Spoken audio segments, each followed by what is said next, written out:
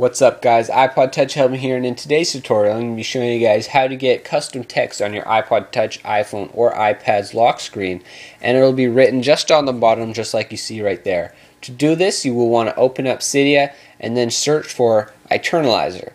Now this application is going to be used to actually change the text on your lock screen, and to do this what you guys are going to want to do is simply download it and then respring your iDevice, and then you will be able to open up Settings application and scroll down until you see Internalizer.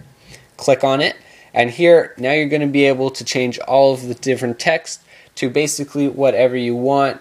And I thought it was definitely a tweak worth showing you guys, so hopefully you guys did like this video. iPod Touch Helping here. And don't forget to rate, comment, subscribe, and I'll catch you guys later. Peace!